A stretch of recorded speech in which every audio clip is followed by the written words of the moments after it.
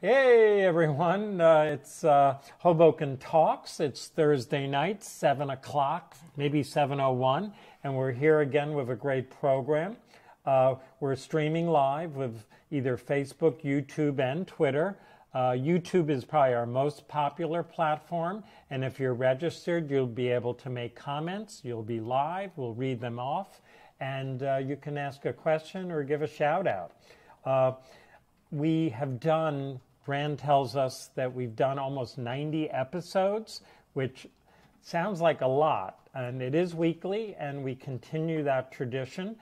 Past shows have included interviews with Senator Bernard Kenny, Stu Ciccarella, Michael Turner, Paul Drexel, Frank Hanavan, Irene Sobolov.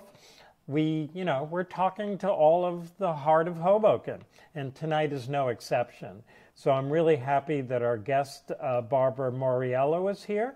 And again, the show is Hoboken Talks. We are live. And Barbara, welcome to the show. Here we are. Thank you, Bob. Happy to be here.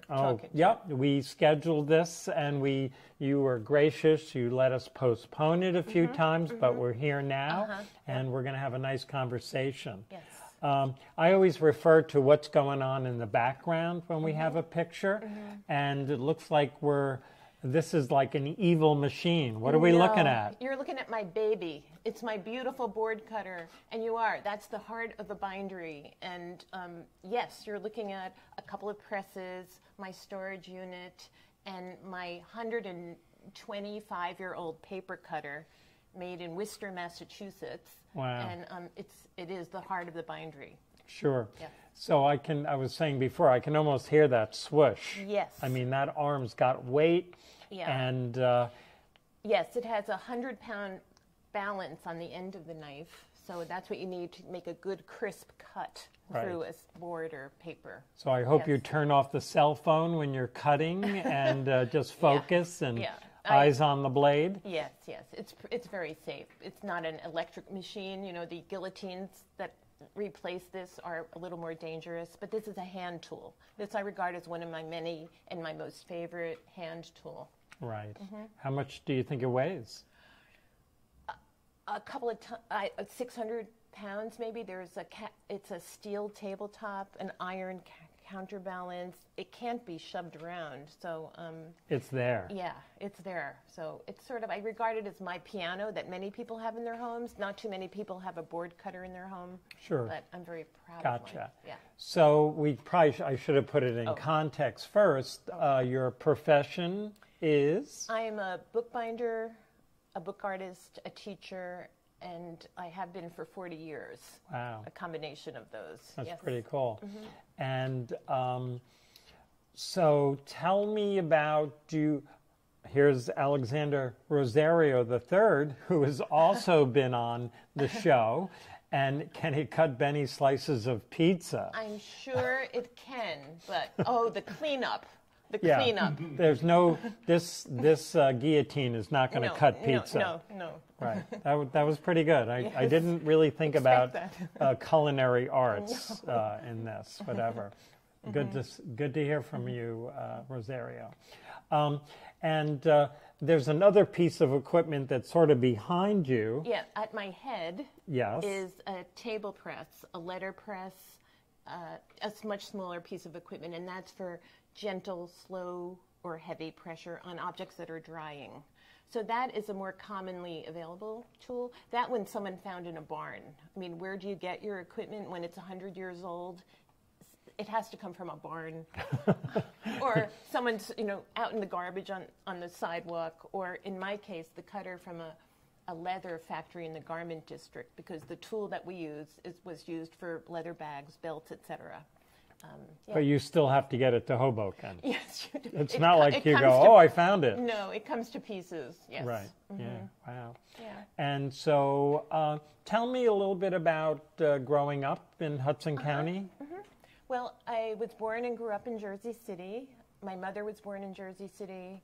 My father, after medical school, did his internship in Jersey City and stayed on at the Jersey City Medical Center. So our whole life, half of my life was in Jersey City. And I loved it. I loved many parts of it, and that sense of my neighborhood, my friends, the area I lived, which I'll show you some photos later of the playground, which was basically that massive statue of Abraham Lincoln in the park. And yes, it was very exciting. I loved being in a city where I could be, even as a 10-year-old or an 11-year-old, independent. We would walk up to Journal Square on Saturdays to go to one of the 4 movie palaces. Do you remember the names of the theaters? The State, Lowe's, the Stanley, and then there was a lesser one that showed older movies called the Pix.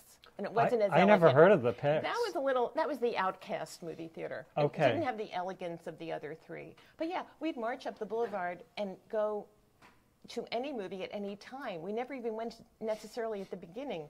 It was just we'd walk in, we'd watch it, and when we got to that part in the next showing, we would leave, and then having seen the whole thing, but in 2 different time slots. I mean, but we did it on our own. We could, just walk and people don't realize how important movie theaters were in the up until 60s and 70s, but they go back, to the 20s and 30s. Yeah. They were these, Moroccan or Egyptian palaces, and that is something that I remembered and knew as a child was very special. Sure. And so of those theaters, what would be the grandest, do you think? Probably the Stanley, which is the Talk about the Stanley now. What is it? It's a Jehovah's Witness That's center. right. Yeah. But I even have more affection for that. I'm going to make an admission that I have hardly ever made in my life, but as a kid I played the accordion, and the music school was on top of the Stanley Theater. Really? Yeah, so I went to the Stanley every week to go upstairs to the music school. But anyhow, none of that, no more discussion of that. It's okay. Yeah. It's okay. And, the Stanley now is a house of worship, and I think you can go and get a tour there. Yes, I think so. Yeah, and I always like to reference that the orchestra pit is now the baptismal pit. Wow. And they changed all the allegorical paintings and made them more in line with Jehovah's Witnesses. Oh, really? But it still has that incredible ceiling with the stars, right? The constellations and so on. That's fabulous. And the Lowe's across the street. It's been refurbished. I think it's in refurbishing mode now, and luckily is still with us, and I think will become, it had been a place to see vintage films, which was really special, and they restored their organ, but they're going to make it into kind of concert venues also.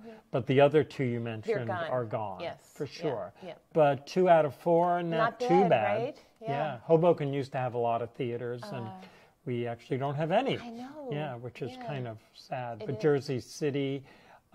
So would you go alone? Would you go if you come from a large family? Well, I didn't hang out with my siblings. I mean, the point was to leave them behind. Of course. So it'd be friends walking up the boulevard. Okay. Yeah. But your parents would say, go by yourselves, right? Yeah. I remember occasionally a neighbor's, the mother of one of these friends would call a cab if it were a rainy Saturday, and we'd all pile into a cab, and she'd say, take them to Journal Square. And then we'd get out and go to whichever movie. Right, Again, whenever we got there. So parents probably would not do this now. No, I doubt it. Yeah. It's whatever. Yeah.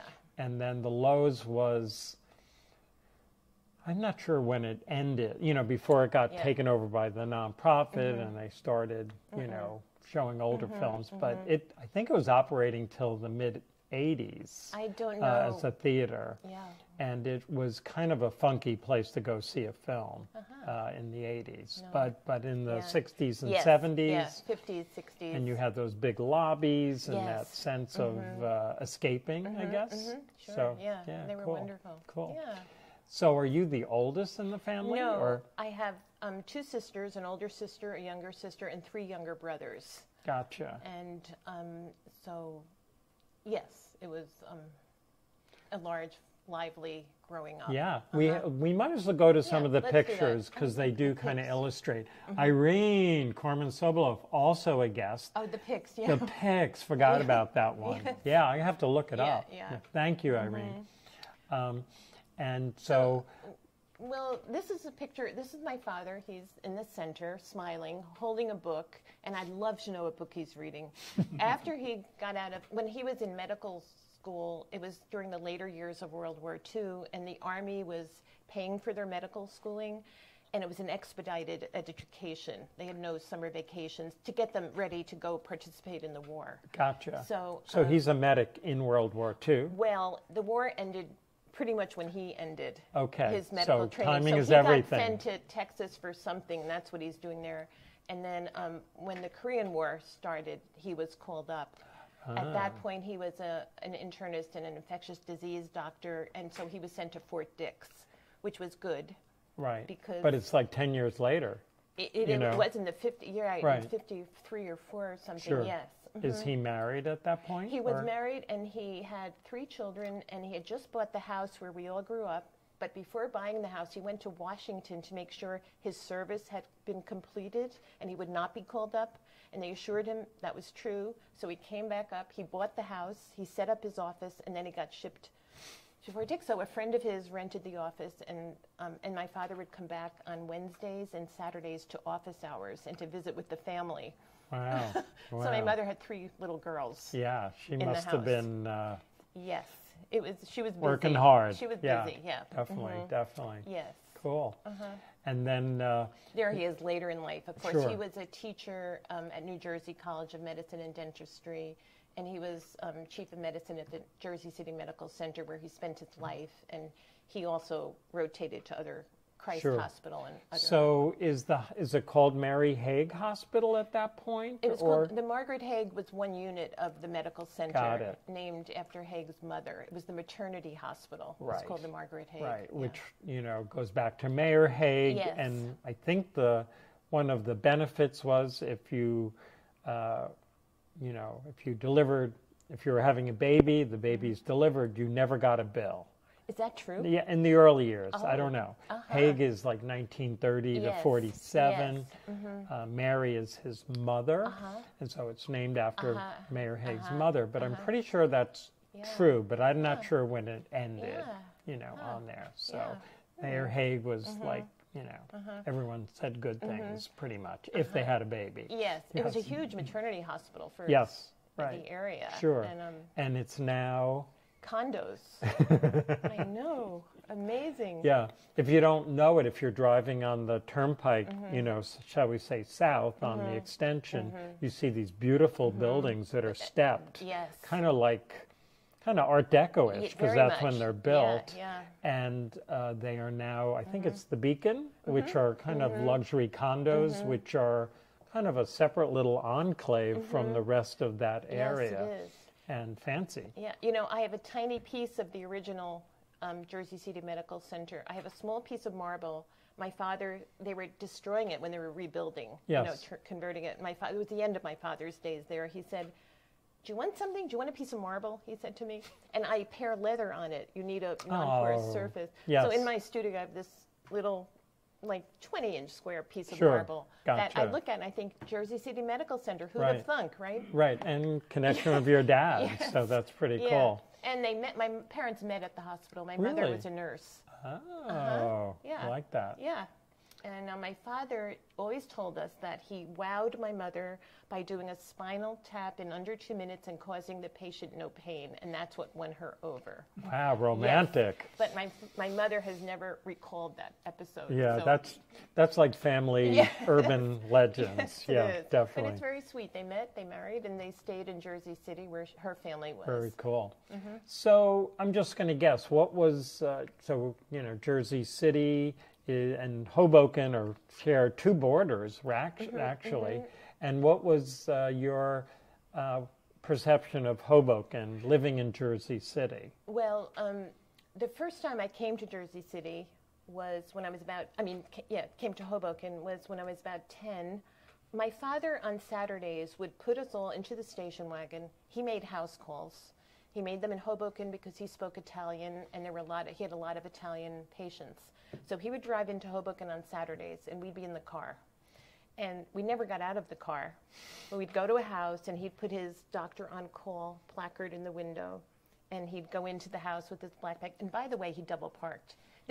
You could not park in Hoboken 60 years ago even. That's right. There you go. Yeah. Anyhow, so he'd go into the house, and eventually a woman would come out with a plate of cookies, and pass them into the car. And then she'd say to my brothers, and which of you is going to become a doctor like your father? And then we'd, get back. He'd come out. He'd get back in the car. We'd drive to the next house. We'd sit double parked, and a woman would come out with cookies and ask the same question. And I will tell you, one of my sisters became a doctor. None of the boys. Oh, okay. So there you go. There you go. Yeah, definitely. Those cookies had an influence. Yeah, they ignored. We were girls. We weren't Sure. asked the Yeah, question. no, It was of course, the 60s. of course. Yeah. Mm-hmm. So what kind of car was that station wagon? We had a Buick station wagon. Okay. Yeah. And what street did you live on?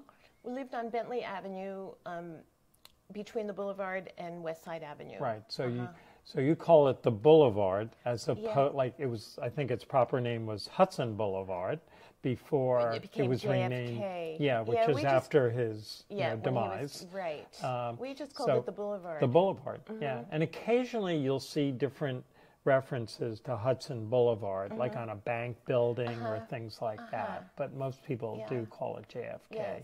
Yeah. And that street runs like Bayonne to North Bergen. Yes. It's pretty much north and south and cuts through all the towns for sure. And so we got some shots Okay. here. So there's this my is mother. Halloween, which we It's- just celebrated here exactly. in Hoboken. But at that time, that's Mary. Donald Duck is my sister Mary. I'm in the middle, and that's my sister Elaine. And we went trick-or-treating on Thanksgiving in those days. Really? It wasn't done on Halloween, on October 31st. That's a new one. Is Well, that like a Bentley Avenue tradition? No, or? it was from. We didn't live there then. We lived in this rental on Liberty Street or some street. No, I don't know when but that was a Thanksgiving picture. And so you can do some research, Bob, and get back to us. You don't believe me. You don't believe. Let's do a fact check while we're on air. No. Googling, right.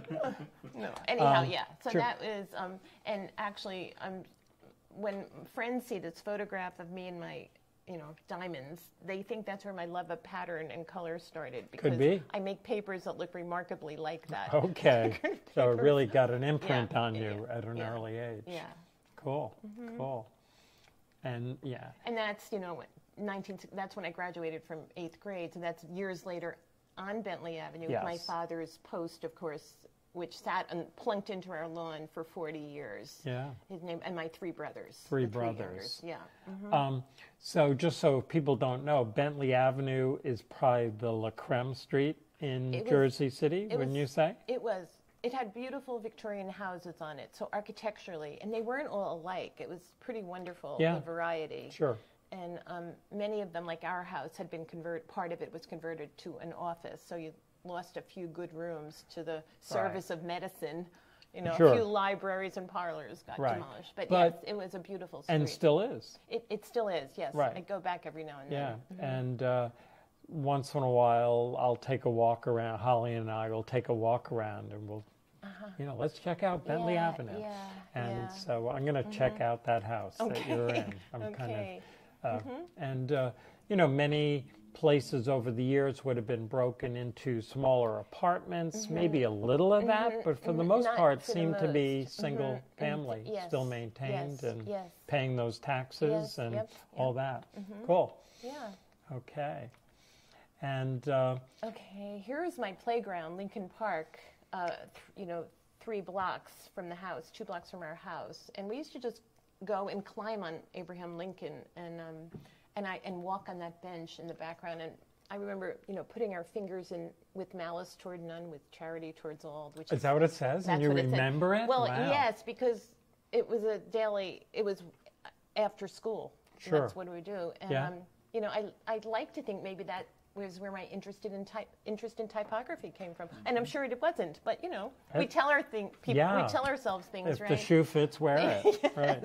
Yeah, but that was a wonderful, and it still looks like that. It does. Quite beautiful. It does. Yeah, if people don't know Lincoln Park, it's one of the great parks in this area for sure, and has lots of amenities and open space, and you can have like 10 field events going on and they don't step on each other. And I'm always marveled at how that. it survived. Yeah. But I don't think Lincoln Park is its original name. Oh, no? I think it was originally like Hudson, Boulevard Park or, whatever. And goes back to, 1920s time period. But at some point it became Lincoln Park for sure on there. A lot of parades start from there, right? Yep. All that I see. Boulevard. And then they recently changed the configuration. It's not two-way traffic. Or it is, it's one-way traffic going around. You have to go around the whole thing. It used to be two-way traffic. And I think they put bike lanes on both sides. And behind going west, you have that beautiful fountain that's been restored. And I'm going to think the people who designed this felt they were doing kind of a Paris kind of park. Well, it had those steps leading downhill to West Side Avenue. It just keeps going. Broad, I know, steps and cupolas and, gorgeous it starts little buildings. On the boulevard and goes to the other side of 1 and 9 because you have the golf course. That's all part of it. It's huge. Well, good for Jersey City, right? Definitely. If someone's looking to get out of Hoboken, so someone is saying, this must be Rand. He's been doing our fact checking. Apparently Ragamuffin Day was on Thanksgiving and the kids would trick or treat then. There you go. Oh my God. Okay. Another holiday that has been kidnapped by the adults or something. I guess it was get the kids out of the house while we're cooking the turkey or something. Well, I think that's why we were in the station wagon on Saturday mornings, to get the kids out of the house. That could be by too. the way. Yeah, because you're going to go to the cinema on Sunday. My mother could, have a few hours by herself. That could work. Get the kids out of the house. So that was 6 kids in the station wagon? No, because we were staggered. Yeah. There's a 12-year... Oh, I got it. Yeah, from oldest to youngest. That so would there be was too some much. combination of that. Yeah. It's actually a beautiful picture of Lincoln Park. Did you take it? No. Or it's from a postcard? Yes. Or, okay. Yeah. Yes. Definitely. Cool. Okay. And then we'll probably get a little more into your bookbinding. Yes, that should come in. And this is looks like a storefront. Tell us more. Yes, it's where I became a bookbinder. Center for Book Arts, which was on Bleecker Street in the Bowery, and it was as petite as it looks. You go in, there's a press occupying one whole window. It was tiny, and it was wonderful, and that's where they had a full-fledged apprenticeship in bookbinding and printing, which meant it was funded by the National Endowment for the Humanities, so there was a procedure to it all. It wasn't a haphazard sort of education. Sure. And but it still looks a little informal. Oh, it was extraordinarily informal. That's that's a kind interpretation of what was going on behind that door. But it was a fabulous place. And, later on I thought I should have removed the bottles and the garbage before taking the photo. But it was on the Bowery, and our neighbors were the men who lived on the Bowery. Right. They were the people who we dealt with daily. And they were good neighbors. You'd walk down the street, and if one approached you for money, he would be reprimanded by somebody else who said, no, you can't ask her, she's on the street. There was a real protocol. Really? And then, because when I was first thinking, I see these gates on the door, and I'm going, who would break into a bookbinding place? We're going to carry this guillotine press around. Yeah, who would break into a... So maybe there was another business before, and these are... I don't know what... We locked it at night. Maybe it just protected the glass from being broken. Okay, could be. And in fact, my first day as an apprentice, my job was to take down those gratings over the windows, those metal grates, and wash the windows. Really? And I'm thinking, okay. So when I was doing it, I'm thinking, this is what an apprenticeship is like. I thought I'd be learning how to set type. Right. You could have hired the guys who were panhandling. Yes, that's what I should have done. Right. But I love this place. It's really where I became a bookbinder. And so what is the impetus for being a bookbinder? I mean... Well, what is the impetus? It was a combination of being a reader and being someone who wanted to paint and bringing those two together. Right. So knowing there is illustration or decorative elements to a book, and there's usually a story to be told in a book, it sort of came together. And So are you a big reader and those type, like, Yes. I'm just thinking of classic like Moby Dick that would always have those type of illustrations? Well, maybe when I was in my 20s. Okay. Moby Dick didn't occur. When I was really being formed, it was Nancy Drew illustrations, of course. Right. which were right. great. And Sure. I have a picture of that. But yes, I mean, so I think that's what led me, those two different paths of art and visual arts and literature. Did that just come out of just, I'll say, escapism from all the brothers and sisters and reading, or school, or? We weren't allowed to watch TV. Why? We watched it maybe on weekends because we did homework and we read. It was Right. that's how it was. I don't even remember feeling too deprived, although Sure. occasionally Until walking you to talk school, to other kids. on the way to school, I'd Yeah. hear what happened, Sure. on Yeah. whatever show. I felt like I was up to date because of those Sure. conversations. But reading was just what we did and loved it, so it never felt like punishment. And was that more from your mother or father, or was kind of they just kind of know. agreed? It doesn't seem to have been directed. It was just there. I Right. can't answer that. It's curious. Yeah. I actually had the same thing in my family. We didn't own a TV till we were about maybe 14, and my grandparents bought it because they thought we were being deprived. And that's sweet. yeah, so it was kind of Yeah. interesting. Yeah. And then we'd watch 24 hours a day, right? Farmer programs in the morning, and all that stuff. Anyway, Yeah. but I'm Yeah. looking at this. Let's go back one more. So, is there much signage saying what goes on here? Well, or? you see printing, that word on the right. Oh, there it is. No, Yeah. there wasn't much. It looked derelict, but there wasn't much. And who signage. is there? Is there a staff? Is there, We had a director, right? and we had a couple of teachers. And it was. Well, I will tell you, I went back recently, and it's a posh dress, fashionable. Sure, the dress Bowery is kind of designers. upscaled. Yes. And I was looking in the window where that press is on the left-hand side. It was bare space, and I went into the dress shop, and I saw the floor, the finish on the floor was a little different there because that press stood there for so many years. And it was Right. very heavy. And I decided, I just went and I stood there, like to bring back Sure. the press. And a saleswoman came over and said, "Can I help you?" And I said, "No, thank you." I explained, there Right. used to be a press here, and I'm just going to stand here for a moment. And she said, "Okay." And She just called left me alone. 911. No, she Right. just walked away. But yeah, it was, it was just the beginning of this whole revolution, I think, where paper makers were being established, hand paper making around Sure. the corner on Crosby Street, which was Right. equally derelict. Sure. A fabulous hand paper making studio that's entering its 50th year. Wow. There were print shops, and people were just becoming interested in craft all over again. So what time period are we? This is the 1980. Right. Late 70s, early 80s. Handmade books Yes, were like a yes, real thing. Yes. And but that moment that you go visit and it's now a dress shop, Yeah. like, was it really sad? It was. Or, I It would was imagine. sad because I love that. Look Yeah. at that. What's No, not to love? Exactly. Exactly. Yes. But I can see you, like, the smell. This probably had a distinctive smell. The Yes. leather, the glues. Yeah, the inks, Right. the downstairs with the dirt floor where trees were growing, basically among the type cases. Right. Right. I can be very But nostalgic. so, is there any evidence that this was Only that piece of worn floor. right? That's right. it. And only you would, Yes, I would know what it was. Yes. Yeah. But that's pretty cool. Yeah. That's pretty cool. Yeah, I loved it. Yeah. I mean, that New York does always change, and anyone who's lived in this area, in New York, let's say, who goes into New York, so many of the restaurants, so many of the businesses that we probably came here for almost, or found that, that's what we love about New York, Yes. have changed. Yes. And it is bittersweet. It is bittersweet. Right. I was so lucky to be there at that time because there were other craftspeople in nooks and crannies in the neighborhood Right. who you would never have known were there.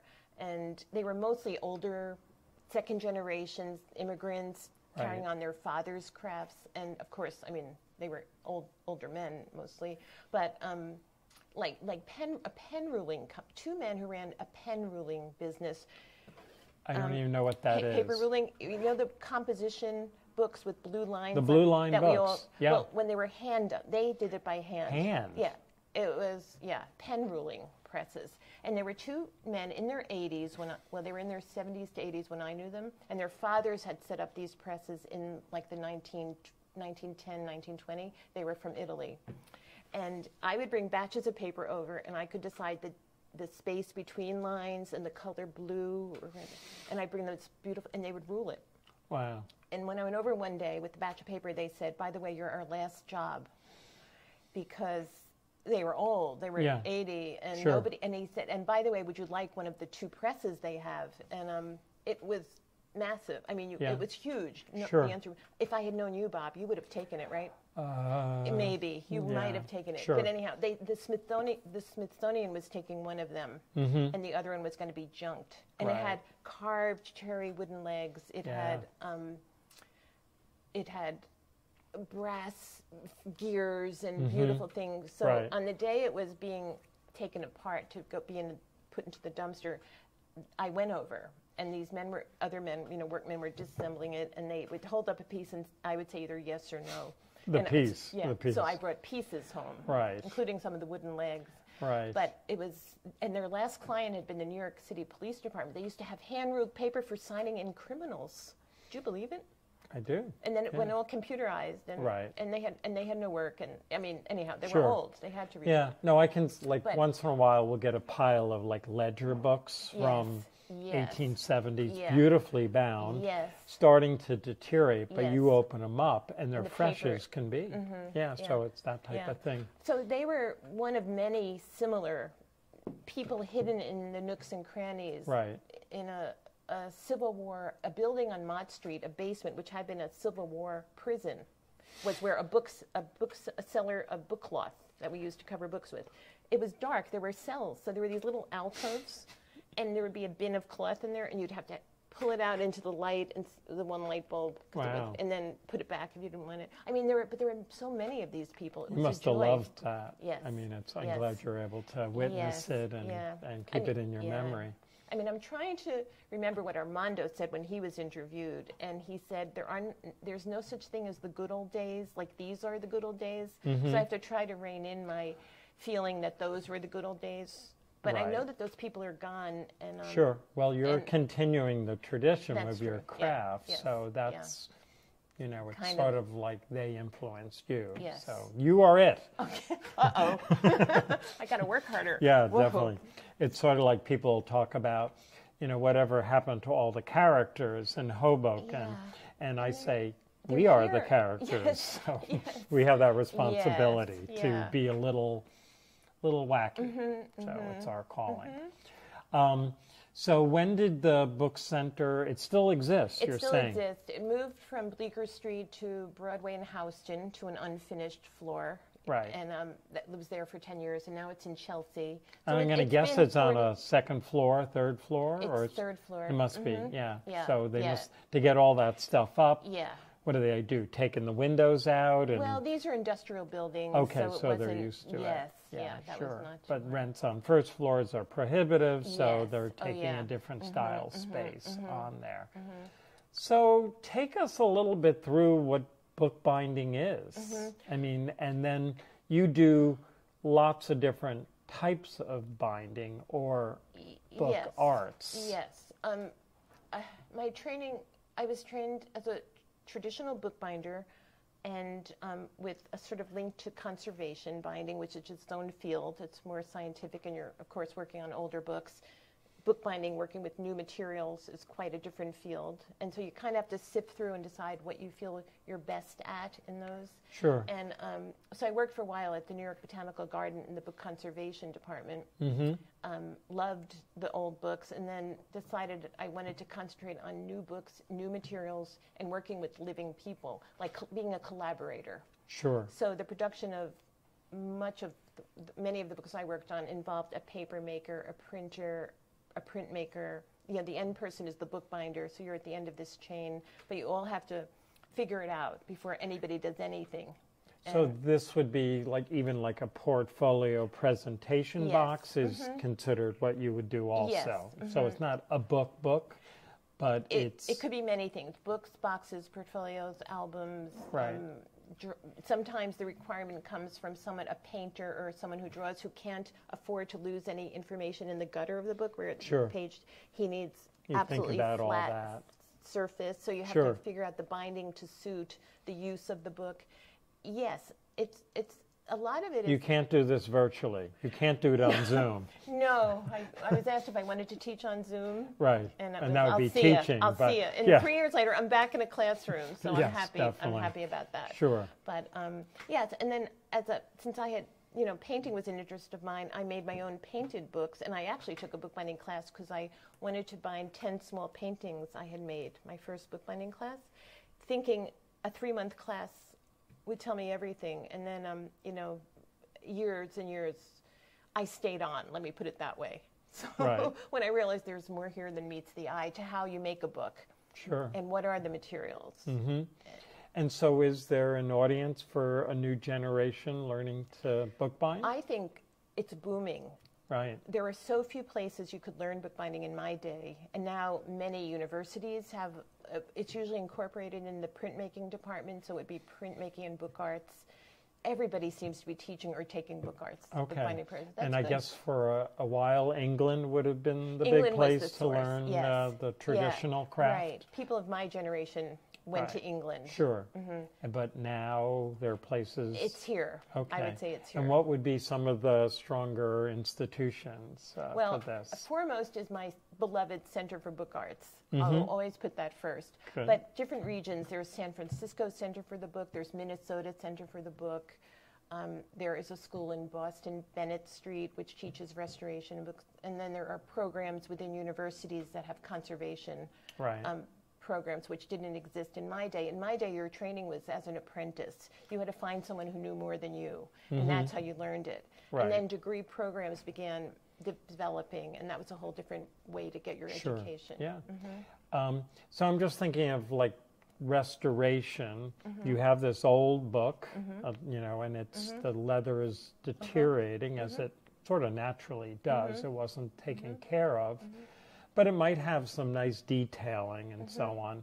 So, like, what do? Do you just rip out all that old binding and start from scratch? Or is there a way to sort of incorporate some of the original my stuff? Next slide Go for it. My next slide shows somebody dealing with an old book, which leather book with lots of problems. There you go. There you go. That was Bernard Middleton, who was the book conservator at the British Museum. Wow. And I was 2 months into my apprenticeship, and he came to the Center for Book Arts to teach a 2-week-long class. And I didn't think I should have been in that class. I mean, I didn't know that much, but, Rose. Rose Perry. Who's Rose? Rose is my Tai Chi buddy. That's right. Yes. Rose and Barbara and another group are here for Tai Chi with Peter, and every Wednesday. Thanks for tuning in, Rose. Barbara. Yeah. Anyhow, so Bernard I meant Middleton. to say Rose. That's okay, I knew that. I learned in that 2 weeks, I learned more from that man that had nothing to do really with how to fix the book exactly. Right. Sure. But what you're seeing is his finger is in the paste. He's putting paste on the spine of the book with his finger. And that was lesson number 1, use your fingers. Get your fingers in the adhesive. But more importantly, when we were working on a collection of 18th century and 18th century books, I was given one to do something to restore, repair, and we had to punch these holes towards the spine of the book at the front where the cover had detached. And so I had my little awl, and I thought I shouldn't be doing this. Nobody should be punching holes. And I wiggled my tool in, and he watched me, and he came over, and he took it from me, and he went bang, bang, bang, bang, bang. And suddenly there were 5 huge holes. Sure. And then he handed the tool back to me, and he said, "You must show the book who's in charge." Oh, wow. And I hear that voice, 30, 35 years later when I'm hovering and I don't know what to do. And basically do something. Just do something. Sure. And so he was a master. It was fabulous. So people like that came in, as you see, that he's keeping the leather and he's bringing it back to life, although leather really never can be brought back to life. It rots. It's gone. Yeah. It's gone. So oftentimes you make a rare book box for it, or if it's in terrible shape, rebinding is something quite different. It's not keeping any of the original right. materials. Restoration is keeping as much of the original and trying to either fashion new materials, that mimic the old ones. So, so do I don't know. You have a great sense of humor, but for some reason I don't think bookbinders would. I don't know why. I'm sorry. It's just so serious. It's a barrel of laughs. And all that We're glue. fun. We're fun to be around. Okay. Yeah, glue is a problem. It's a problem for many people. Okay, I take it all back. Yes. But he looks pretty serious. He was serious. Yeah, and I mean, he had to be. But the thing is, because of where he grew up in England and in his era, he had to have a trade at the age of 12 or 13. Right. Remember, they were Dickens. They were right. privileged. But his father worked at the British Museum, sure. so he went to work there. But I had this conversation with him where he was almost wistful about what he might have been if not that. When to us he was the god, Right. Right. But marvelous people like that entered my life. No, and, they were. Yeah. Is bookbinding one book at a time? So Eric is asking: is bookbinding one book at a time or many books? It's it's binding one. For me, it's binding one book at a time, and it could be an edition of 10, 50, 100 books. But for me, it was never more than 100. If at that scale, it would probably go to a trade bindery. Sure. Or a more commercial venture because of the labor involved.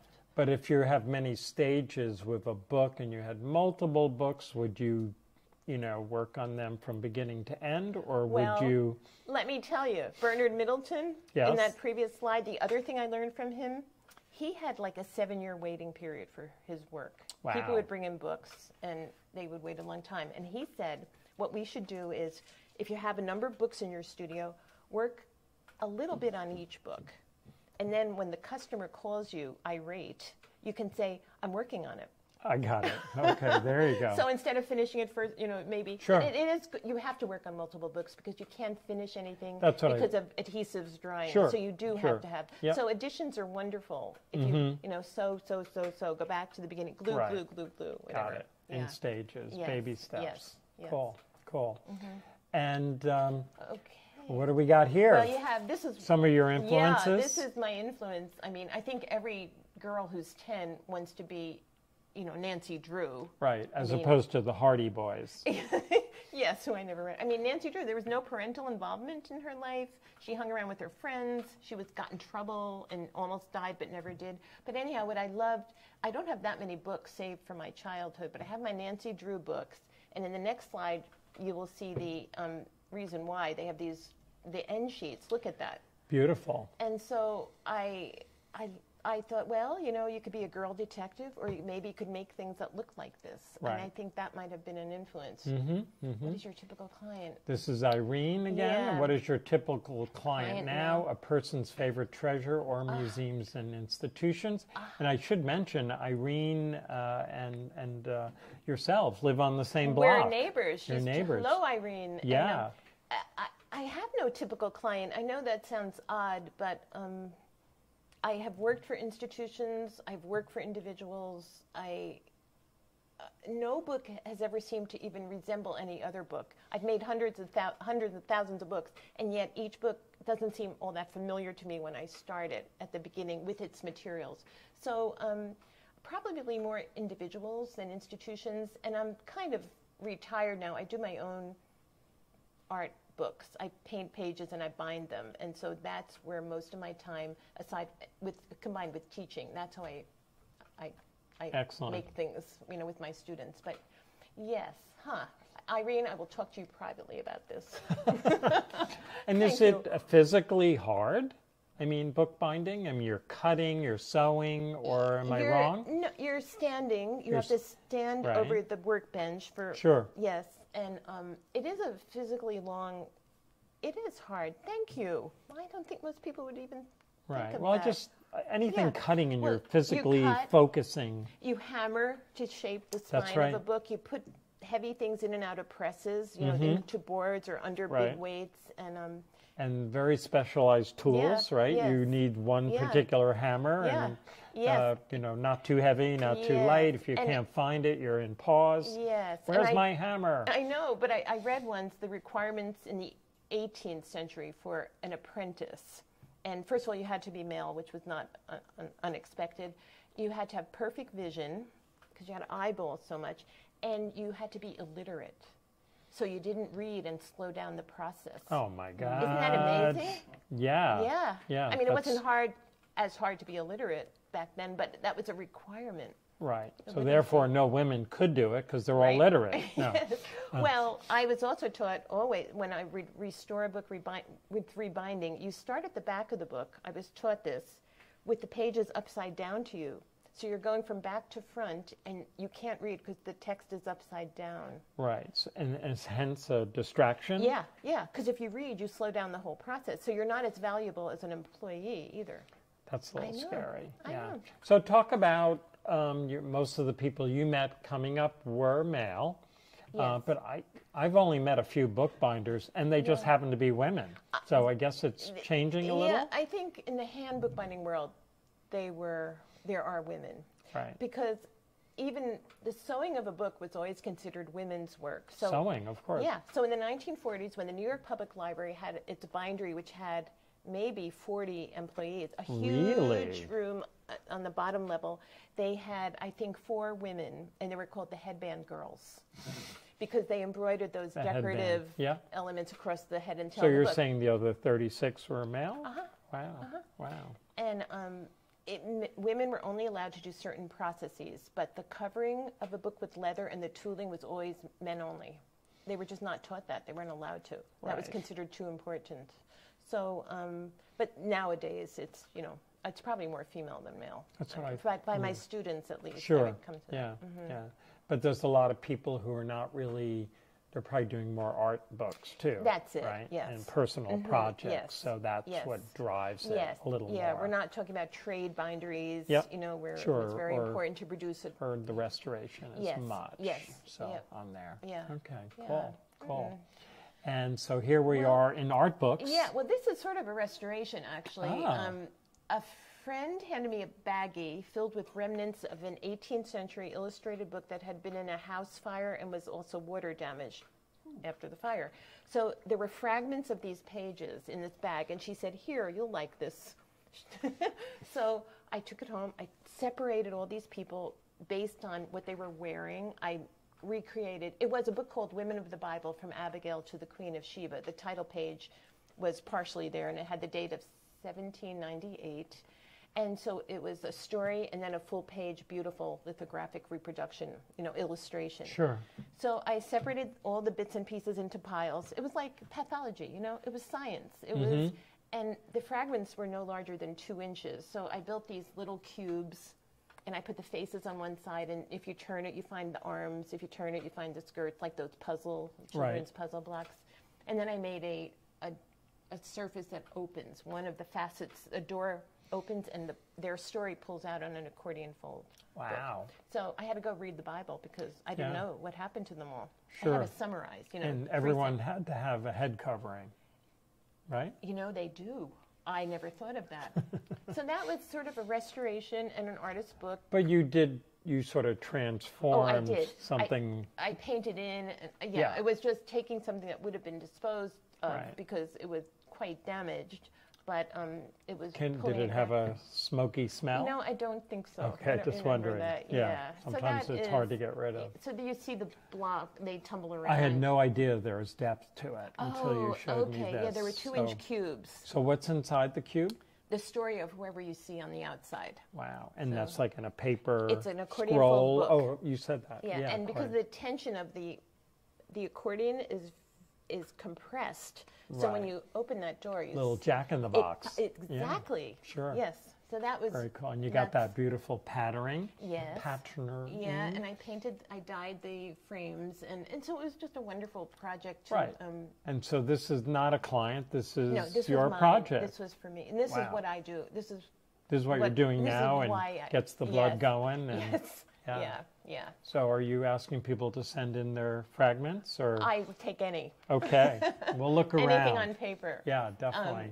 And this is another, aside from Nancy Drew, the only other book I have from my childhood is this. Here's Rose thank going, you, yeah, Rose. and with a picture of Jim, too. Oh, very cool. That's sweet. Yes.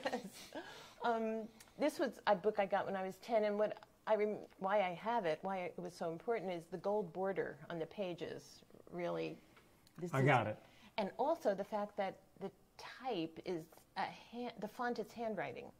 And I never, the notion that you could write and that could be a real book, your own handwriting could become part of a book, as opposed to the formal look of a certain typeface. I think that is what I recall why I love this book so much. Right. And so I have gold borders on almost everything I make. And I have handwriting in most of my books. I mean, I think, again, who knows when you're 10 years old what's going to matter to you. Right. And yes, so that's why I have shown this. I have a book of my own which has a border, I think, coming up. And well, that's a gold border. Gotcha. And talk about the paper a little? Handmade paper. I mean, and do you make your own paper? No. In fact, I hate paper making. I've Really? had to make paper at conferences and all. Ugh, it's Can wet. you describe the process? Yeah. You have these vats of water. You have pulp that you've pounded for days to get it, or put it into a machine to chop it up, linen or cotton or plant fiber.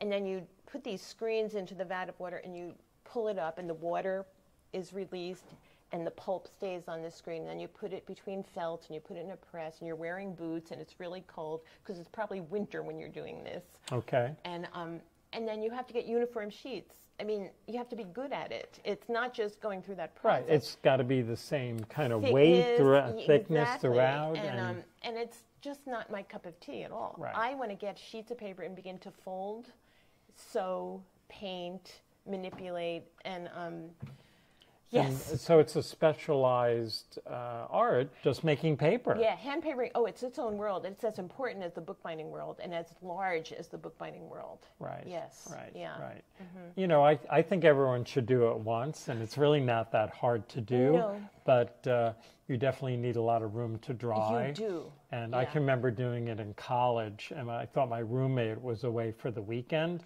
I took over the bathroom to do it, and like the whole room was like a drying rack, and it didn't go well. No, yeah. I can see why that wouldn't have happened. Yeah. Yeah. So, and then here's the handwriting component. This is a book I made about 2 or 3 years ago, Swiftly and Surely, a book for Hilma, and that's my drawn H is my handwriting, which occurs throughout the book. Right. And again, referring to that 10-year-old present of the stories from the Bible with all that handwriting as the story. So this is a printed title page, but it's all hand. And published or created in Hoboken. That's my. We like that. Yeah. So do you know, you don't have to go into names, do you know other bookbinders in Hoboken? I bet you're one of I two. don't know another. I don't know another bookbinder. Right. We know calligraphers. We know calligraphers. Right. Anna Pinto, the marvelous Anna Yes. Pinto. Ibu, thank Ibu. you. I like your book arts there. Beautiful. Ibu, another neighbor on the bar. My neighbor, Garden Street, is showing up. So talk about Garden Street a little. I know we don't have a visual of it, but to me, when you go downtown, that 200 block of Garden has some of the best people in Hoboken. I would have to agree. Right? Yes. I mean, starting with you and your sister, but Liz, Ibu. Yes. Irene. Irene, the Newmans. Yes. And it's a great street, and it's a great street, and I've lived there for 31 or 2 years, but and it was great from the moment. My first day there, my first night, having moved into the house, it was winter, and I had come home from the Center for Book Arts, and I was walking down the street, and I heard someone walking a few steps behind me. I just knew there was a person. Anyhow, I went up my steps, and I put my key in the door, and I realized I was at the wrong house. So I went back down, and I went over one house. They, row houses. And those it was houses dark. look a little similar. And I had never been there before to live in. So I go up the steps, and I put my key in, and then the door opened. Company. And then 2 doors away, whoever was behind me was now in front of me, and it was Liz, my neighbor Liz. She walked up the stairs and she said, and I glanced over, I knew she had seen me make my big mistake, and she just said, "Welcome to the neighborhood." So she did welcome me to the neighborhood. That's pretty cool. From that moment, I felt welcomed to the neighborhood. Sure, Yeah. sure. Yeah, it's funny, if I meet an artistic person and they say they live on Garden Street, I will say, "Oh, the 200 block." And invariably, it's someone who just moved to town. They're probably renting, and they're renting maybe across the street on the west side. Yes. And I don't know who the owners are, but yes. there are just a lot of creative people on that block. Oh, it's that's true. nice. It's That's true. nice to hear. It's true. Yeah. So that's that same book we just saw. That's my handwriting again on the back of it. I was inspired by this artist, Hilma af Klint, who worked in the 1900 to 1940. She was a mystic and a Swedish painter, and she had seances, and she basically listened to the spirits and said she painted whatever they told her to paint swiftly and surely. Thank you, Irene. And I took her Swiftly and Surely as my title. And so I thought, well, I'm going to channel Hilma af Klint, and that's what I wrote. Very cool. The back of the book. Very cool. Yeah, So that's not printed handwriting, that's the actual handwriting. It's handwriting. I made it. A plate was made of I wrote, and then a polymer plate is a material, polymer replaced metal plates or wood cuts would have been the original. And then it's put on a printing press, a plate, and then it's inked up. The press is inked. And so it's a printing process. It requires a real And press. is this book an edition, or this is it? It's an edition of 3. Wow. Wow. Yeah. And would you see subtle differences between the two just because of the inking? Or? Oh, there are major differences because I made my images by cutting stencils. And I drew, first I would draw, on the front of the book, which we can no longer see, it's all drawn shapes. And you can't draw the same shape identically. Thank you, Rand. So like this H that's in the book, that's also on the other 2 books, but it's a different H because who can reproduce it? Sure. So then I had to cut different stencils to paint in. So each book has its own set of stencils. Yeah, anyhow, there are variations from book to book. Definitely, definitely. So do you dream books? I do. Tell me about that. Well, frequently, I don't know. It's when I'm, must show the book in charge and it's not working and I don't know what I'm doing. And well, I think this happens to a lot of people. When you wake up, you know the solution. You're not quite sure what happened. And that's a great relief. And I have vivid dreams, so I just dream. When I meet people who are passionate about something, it could be a sport, it could be, whatever, and invariably you dream about it. And that's when you know. Yeah. And then there are the nightmares. I mean, I teach, and every time, I've been teaching for decades, and the night before a class, I dreamt when I was going to Center for Book Arts, that I got there and it was called Center for Trapeze Arts.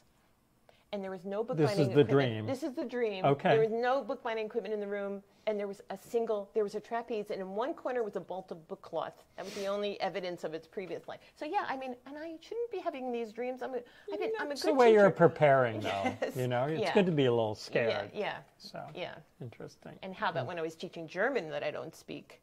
I mean, there are many such dreams. Oh, okay. But anyhow, sure.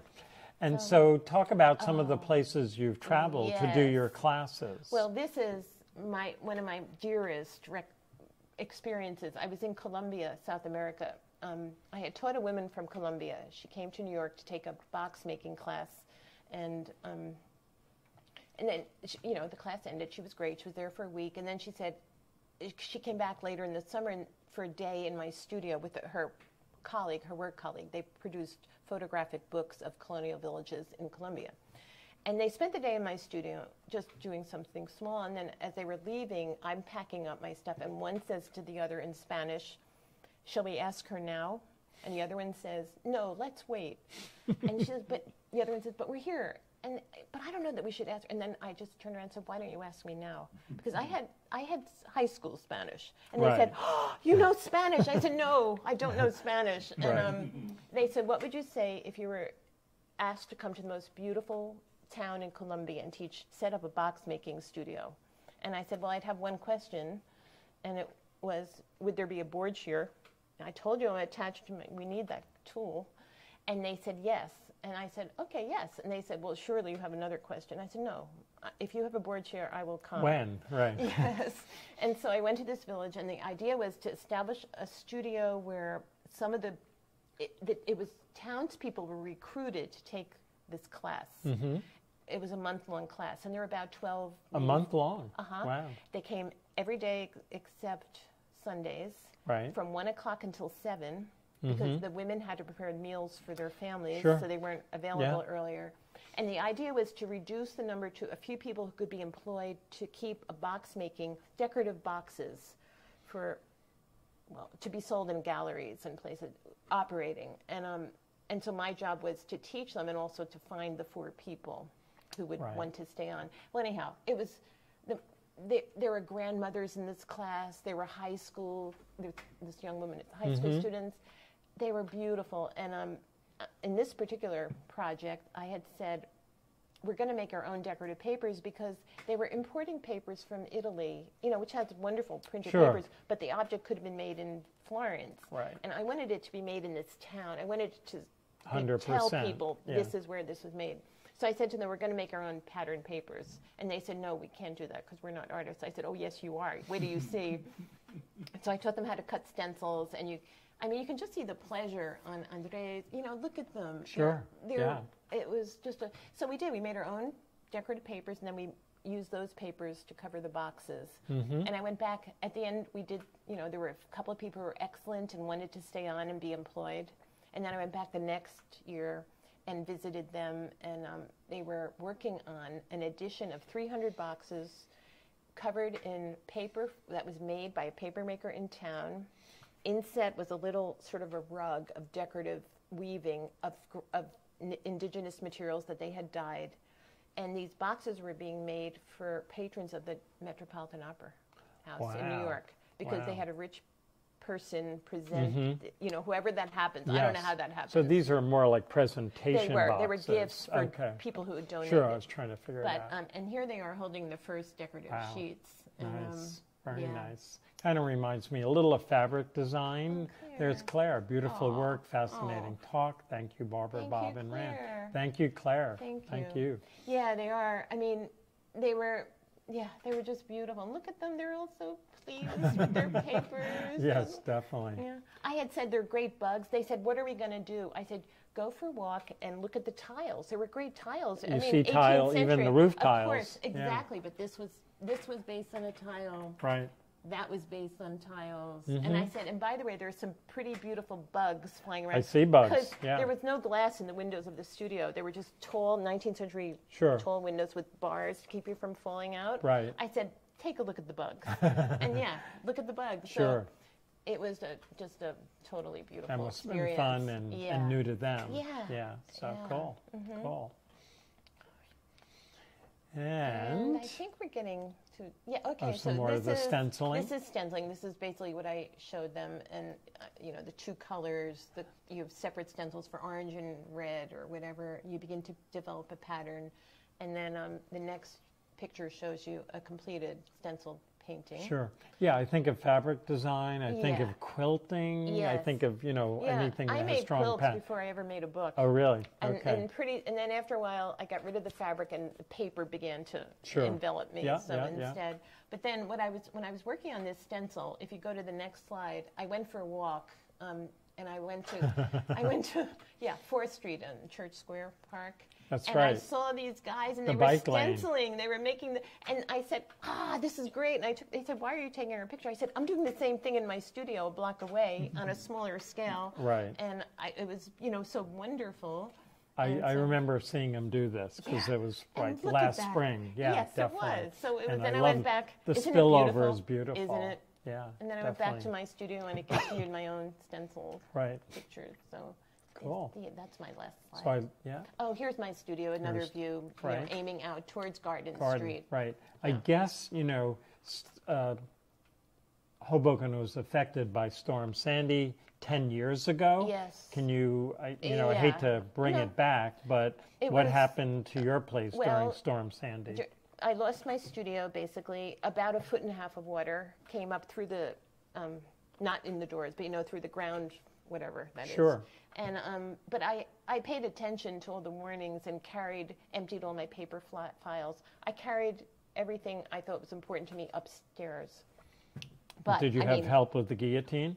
That stayed throughout, the water worked up its legs a bit and then went down, and I cleaned up the rust. Sure. But that could not be moved. No. It got taken out afterwards. I sent it to a guy in Pennsylvania who restores those, so he could clean it up, and so it was out of my studio while the renovation occurred. They did the floor. So I basically, I took up the wooden floor is gone, and you see ceramic tile has replaced that. And the bookcases up high, I had very high. They are very high, but I had bookcases lining my walls. They're gone. Everything is up high. So I sort of redid it in a way that could. So heaven forbid if it happens again. Yes, which it hasn't. Knock on tile, and you yes. won't have that issue as much. But someone said to me, "Wasn't that awful?" Like at the time, and I mean, of course it was awful. Look what everybody lost. Sure. But actually, out on the street with all my neighbors, all having suffered, and it wasn't so awful. It was kind of... So you're saying bonding a little? Or? Yeah, much of that. And, our neighbor, Mudra, who said her sister was driving up from Virginia, and what food would we like her to bring? And things like that happened. And, but it was also... It was awful, and it was beautiful. Sure. I mean, I can relate. I mean, it was sort of a great equalizer because we're all in it together. Yes, most of the part. But some blocks did get it worse. Yes. And hopefully neighbors did kind of lend take support. care of each other. 10 years ago, like a week after, right? It was like the 28th, or, right around we were thinking October. about that. Everybody, I'm sure, in Hoboken was thinking, yes, we do remember. Yeah. We remember that date, Yep, and we tell the story. The studio looks great now. Thank you. And looks like things are well on Garden Street. Yes, yep, they are. That's good. That's good. So we're sort of wrapping up. Or any other stories you wanted to connect on? I can't think of anything else. I don't. No, you told a lot of great ones. We talked a lot, right? No, we did. We did good. You did good. Okay. Excellent. Excellent. I think that's the end. And do mention that you did have an upper gallery show here at the museum a few years back, and that was pretty special. It was beautiful. It was pretty good. I know. Yeah, definitely. I was so pleased to have been Hopefully invited another to do that. one will happen down the line, so that'd be good. Yeah. Well, thank you. Thank you so much, Barbara. Thank you, Rand, for engineering tonight. We'll mention that next Thursday we'll be talking with Jeff Train, who'll be interviewed by Bill Curran. And after that, there'll be the return of Stu Ciccarella and Michael Turner, who grew up in Hoboken, and we'll be talking about growing up in town and starting over on the west side, and it'll be out of the studio. It'll be a walkabout starting at Mama Johnson Field, and should be pretty special. So do want to thank a few people who've made this program possible. Mel Kiernan, a year or so ago, included us in his estate planning and passed, and we were the recipient of some major funds. So a big shout out to the Mel Kiernan family and the estate. New Jersey Historical Commission, one of our keystone funders for general operating support, and helped make this program possible with new equipment. New Jersey Council for the Humanities has also come in big. They will be sponsoring our next exhibit, which will go up in January, which will deal with, shall we say, the Hoboken fires in the late 70s and early 80s, which is an amazing and sad time period in Hoboken, but we feel we want to take it on as subject, and it'll be curated by Christopher Lopez. But again, the Humanities Council really helped make it happen. We do have some key supporters who give at a certain level, who are all listed here, who are part of what we call the Shipyard Circle. Many of them are trustees, and we thank all our trustees. And then Iron State, formerly Applied Companies, are really the people who sponsor us in this space, and we thank them every day. the museum is a full-time operation, and again, our Iron State has really made things really doable, shall we say. Our current exhibit has been up for a while. It's called The Avenue, A History of Washington Street. We feel it's one of our best. It will be coming down December 23rd-ish, or 2nd, December 22nd. And we will be closing for 3 or 4 weeks and setting up the new exhibit. But please come in and check out The Avenue before it comes down. And we will be introducing a virtual version of this exhibit, but there's nothing like seeing, shall we say, the reality of the current exhibit. So check that out. And then in our upper gallery, you still can see the artwork of Deborah Paul. She's a Hoboken artist, has a studio in Newman Leather. She sort of went into the studio during COVID and produced these wonderful still lifes. And we've extended that exhibit a bit just to make way for a new exhibit, which needs some fine-tuning before it comes our way. And again, if you like this programming, please let us know. Please sign up and subscribe to the YouTube channel. We get sort of more visitation if you do that. We're not quite up to 1,000 subscribers, but we're getting close. And we hope that does happen soon.